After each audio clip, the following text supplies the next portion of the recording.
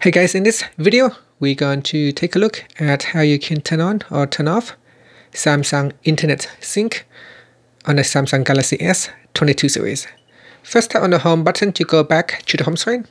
And from the home screen, swipe down at the top and tap on the settings icon.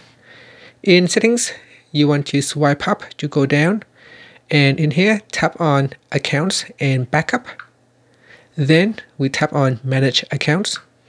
In here, go down and tap on the Samsung account. Next, tap on sync account. Then we go down and tap on Samsung Internet. Tap on the toggle button to switch it off or switch it back on. Now you can also tap on the left hand side panel and then tap on sync now. So what will be sync when you turn this feature on? You can tap on the option key at the top.